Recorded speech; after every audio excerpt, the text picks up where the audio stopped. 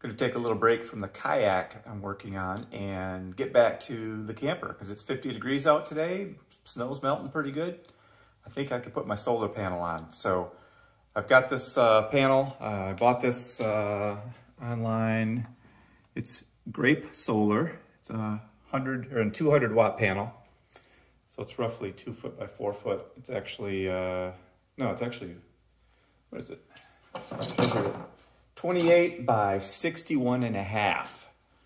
So they've got these mounting holes in here, which are great, except they're in the wrong spot for me. My camper has the cross members at 24 inches, so we're gonna re-drill those. When you buy these, you can get a bracket kit to mount them and everything. I wasn't sure exactly how I was gonna mount them, so I ended up making my own. I just took some aluminum angle, welded it up, made a Z out of it. So I will drill these out and put these exactly where I need them on the way there, but should be pretty straightforward, I think. Let's see.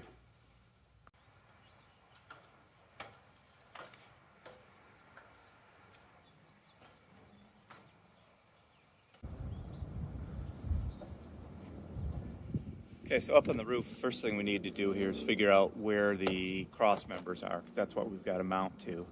I'm assuming they're where these screws are showing right here, and that's probably true, but I just want to verify that.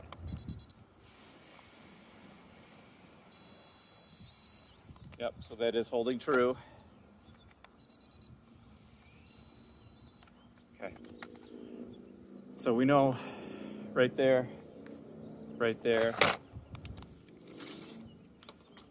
those are 24 inches on center, so we're good there. So that's pretty much what I needed to know as far as location wise. I'm going to put them on this side, and the reason I'm doing that is, get down here where you can see, so that is the vent for the refrigerator, and what I want to do is that's where I'm going to pop through. I'm going to run those wires down that vent chase all the way down, and my electrical box is right next to that. So somewhere right above here in this location is where I'm going to put the penetration, and we'll go straight down in. So I got to figure out exactly where that is, but we'll get that part soon. So here I've got that panel removed now. If you look up in here, you can see right where I need to come through.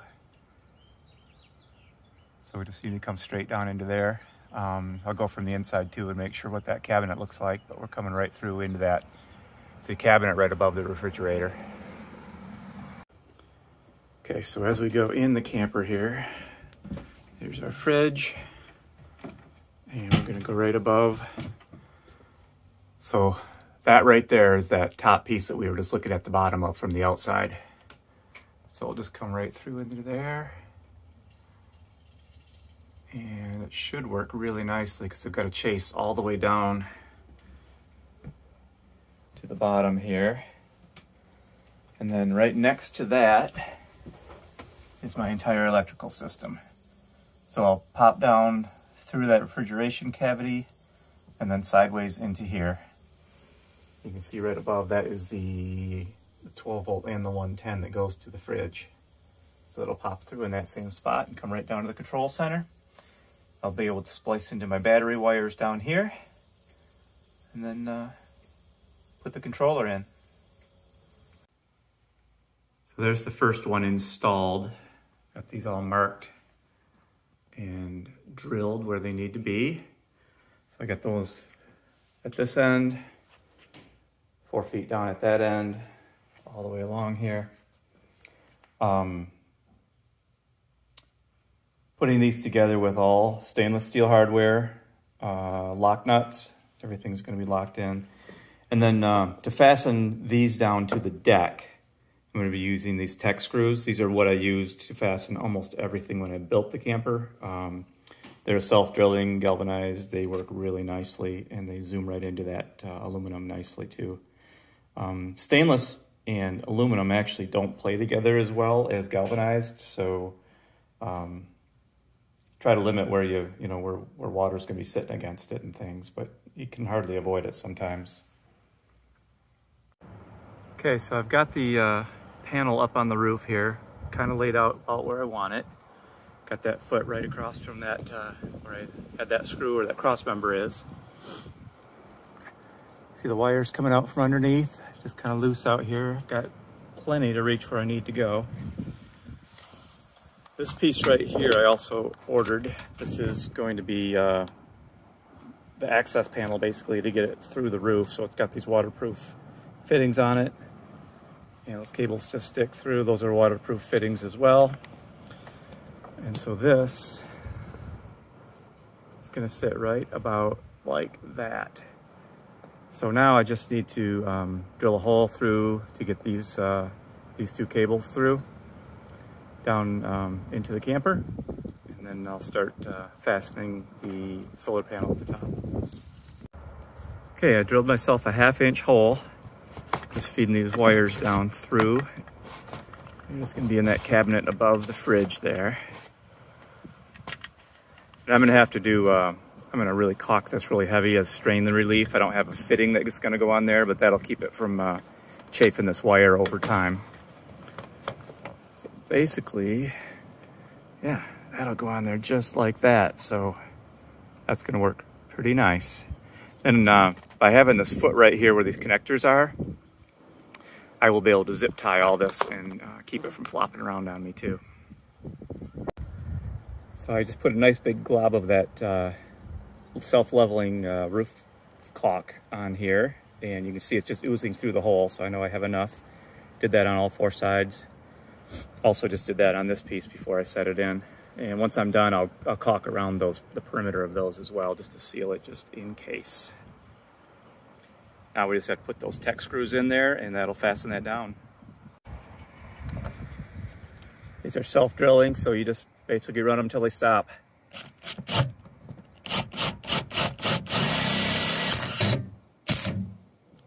Just like that. That caulk smooshes up and seals all around them. Okay, that finishes everything up on the top side here. I'm not going to connect these until I get everything done inside, because basically right now it's producing electricity and I don't want to get zapped. So that's the last connection you want to make once you get to that point. So everything's sealed up, ready to go. Just have to move to the inside now. So there's my wires poking through from the roof, coming down into this cabinet above the refrigerator.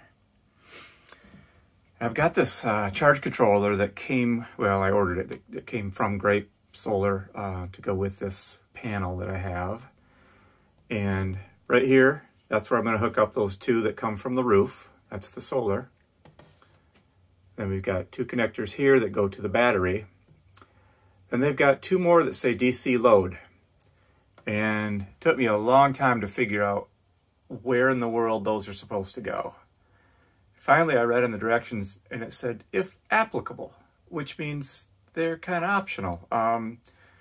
They don't really need to be in there. What we're going to do is we're going to hook the battery into the common lines that go between the battery and the existing controller. So this beast down here. So the wires that already go from the battery to here will get interrupted and go up to that charge controller. And whichever one of these feels like charging at the time will charge. So if the solar is charging, this unit here will just say, oh, I guess I don't need to, I'll just wait. But if it's dark out and we're plugged in, this unit will take over and start charging the battery if needed. So it's pretty simple, but just nowhere in the directions did it tell you anything like that. So on mine anyway, because the way I'm set up, I don't need that DC load. That would be if you don't have that RV controller and you just, you're running lights in a cabin or just totally off grid, you don't have anything else. That's where you'd hook all your 12-volt lights into and things like that.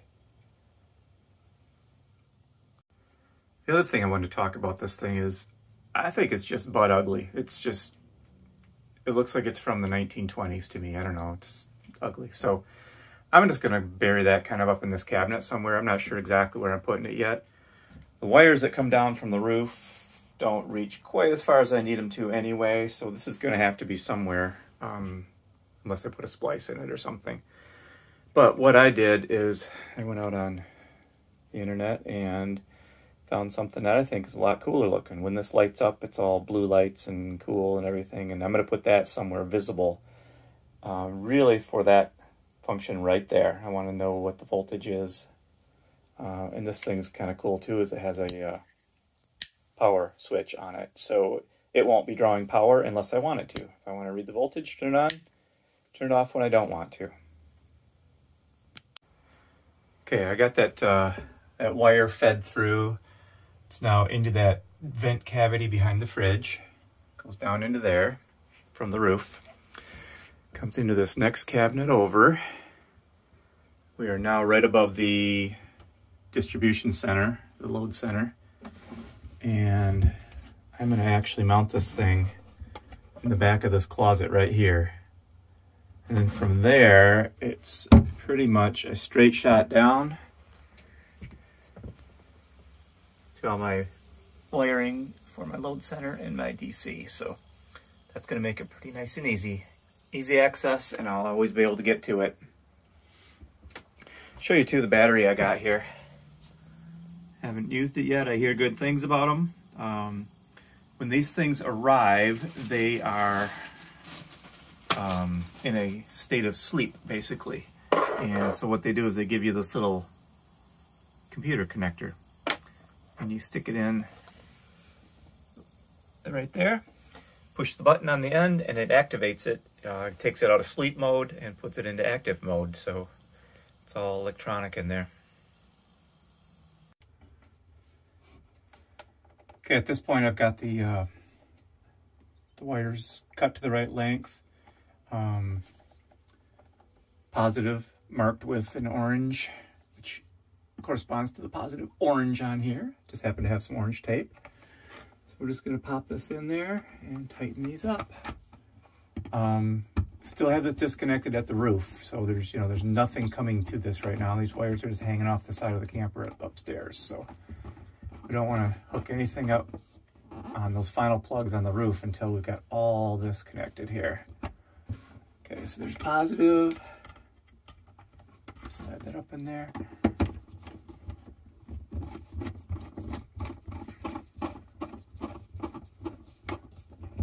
So if these were live, this thing would be live right now too. You'd actually see the power coming through it.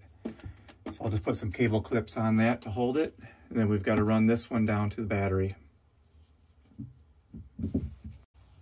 Okay, I've got the wires hooked up going down toward the distribution center here too.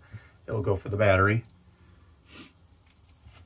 I don't know if we watched the videos when I built this, but I made all these shelves removable just for this one purpose, because it makes it a lot easier without those shelves in the way to get down and work on all this stuff, because I can get back and work on my spaghetti of wiring here. So yeah, I'll get those figure out which wires I need to connect to with these. So a lot of you will have the same distribution center I do here. One very similar. So this is a Progressive Dynamics PD 4045KA. And with this will do either a lead acid battery, which is what this one's set up to do, or it will also do lithium. So right here you can see the difference here. So this, right now it's set up to what says WIZ. I have no idea what that means, but that's the lead acid setting. If you switch this jumper right here over, it will be for LI, lithium ion. Now, if you have a newer one of these units, there's going to be a little switch right here that says lithium ion or lead acid. You'll have that switch instead. But if you don't, this is your jumper. You just take this and jump this over to this next piece. It's pretty important to do, otherwise it will fry your new battery, because I am going with the lithium. Okay, as you can see here, we've moved that jumper over to the lithium ion setting there. That's that little black square right there.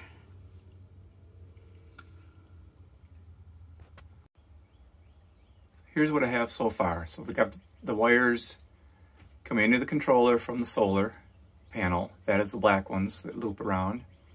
got the black and white ones that come down to the power distribution center here. And this is where it gets a little messy because I haven't cleaned these up yet, but okay, there's those two wires coming down. So if we follow the black, it comes in and it's hooking into the negative from the battery. So that's coming from the battery in the front of the camper.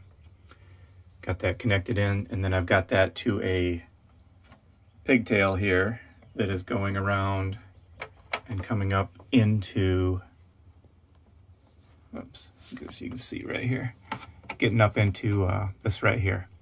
So there's a white one here and a black one. It's really hard to see the black one in here. That white one is common, and that just runs back over here with all the other commons and connects together. So it's just your neutral bar, common, whatever you want to call it. Then the positive coming down from the solar panel, doing the same sort of thing. So we've got the line here coming from the battery, coming up to the front. That's the one going to the solar controller.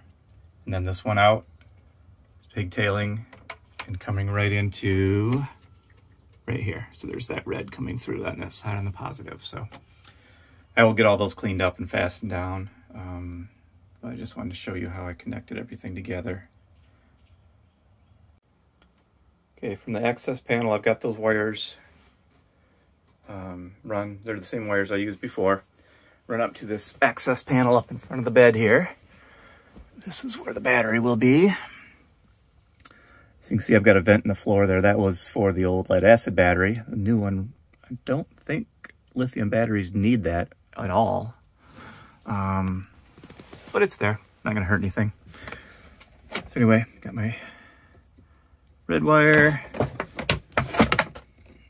got my black wire. Also have over here the, what they call the house wires, the house battery or whatever. So that goes to the trailer brakes in case anything goes wrong.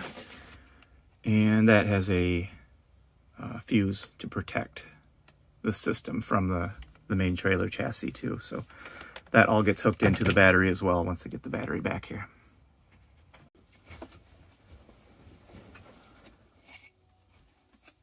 Man, you would not believe how much lighter this battery is than the other one. Getting the other one out just killed me. I mean, this is still not light, but it's not crazy heavy either. Very cool. Getting my wires out of the way here.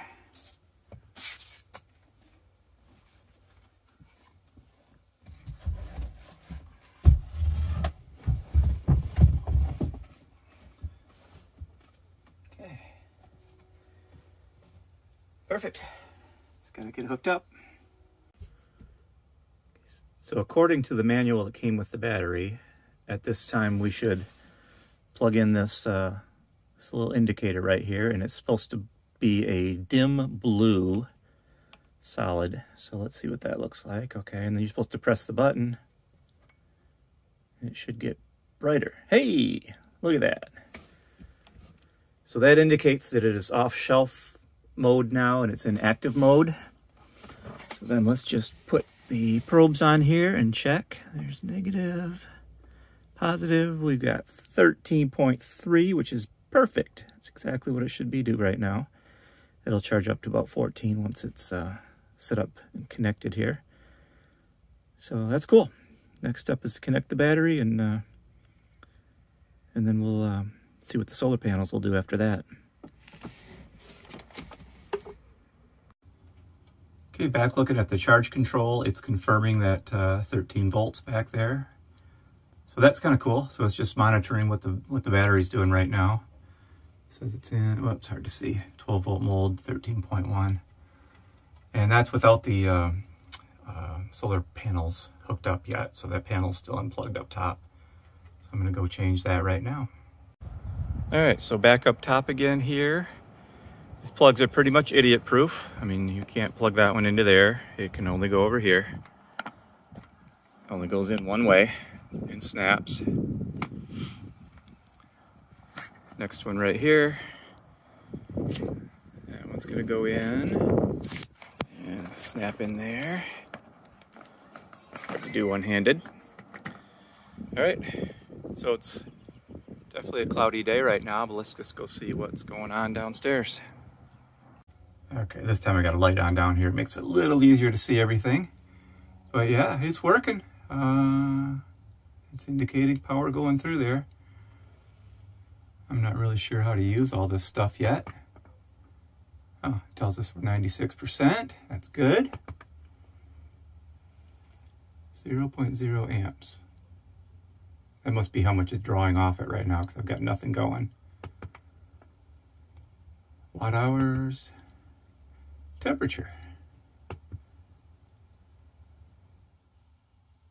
I think that tells me I've got 15 hours of battery. I don't know what that means. I'll have to look up all these different settings on here. But it's working, so that's pretty cool. I'm gonna go over here. Let's try just turning on just a light here and just see if that changed anything.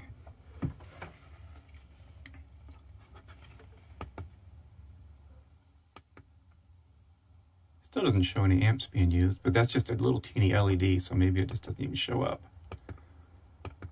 Well, I'll read the manual and figure it out, but at least we know it's charging, and that's good. Okay, so I didn't forget about this gizmo either. I still want to use this just as something a little more handy to look at,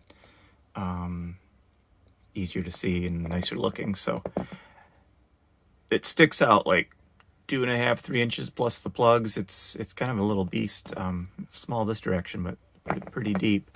So what I think I'm going to do is probably build, maybe build a little box for it.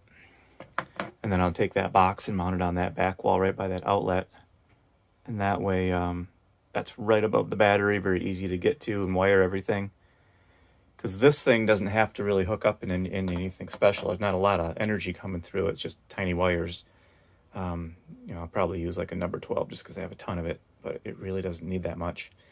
And that'll just give me a better place to see everything. So, yep, rambling on.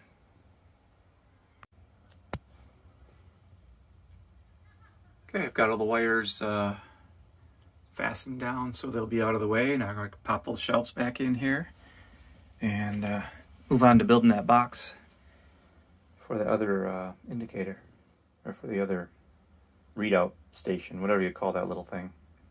What I ended up doing was just building a real simple box for it here. So it's just 1/4 inch plywood glued up, and I've just got it sized, these radiuses and everything, so everything just kind of fits snugly in there like that. And I'll throw a couple screws on there. I left the bottom open because that's where the wires are going to come up from, the battery will come up from below. So, you know, when that's on that platform, you won't really see them. So next, all I have to do is paint this up and fasten it in there, and then we can wire this and install it.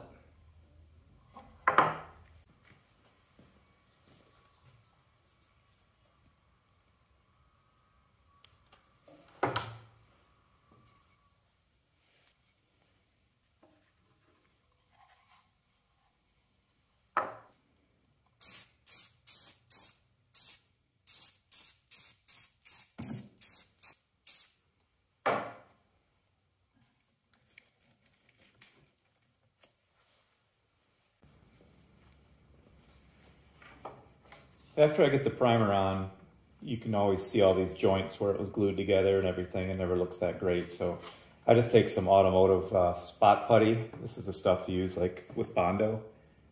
And I just put this on here. If I can get it to come out.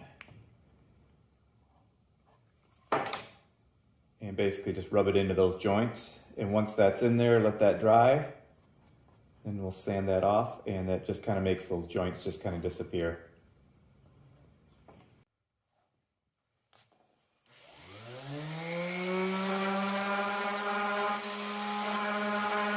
So you end up sanding off most of what you just put on, but it does help it smooth out nicely.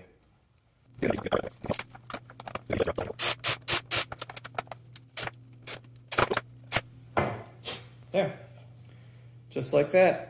Just gotta go get that mounted up now. All All right, guys, it's a few weeks later, but I'm finally finished with this thing now.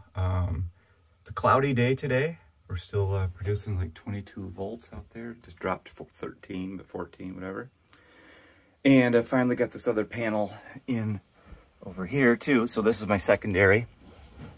This is the one that I'll use, you know, most of the time just because it's easier to get to and everything. And if I flip that on, it's going to calibrate and it goes up to 14.4. So that's telling me exactly what the battery's got in it right now. And I like this one just because it's out and visible. It's got a 12 volt, you know, if I wanted to plug something in there. And it's got the USBs, which I can't get open right now. There we go. So you got 2 USBs in there as well. The other unit has 1 USB on there as well too, but it's because I put that in the back of the closet, it's not going to be as useful as this one is. But I like this because I just shut it off when I don't need it. So it's not using any energy right now. So hopefully that helps you.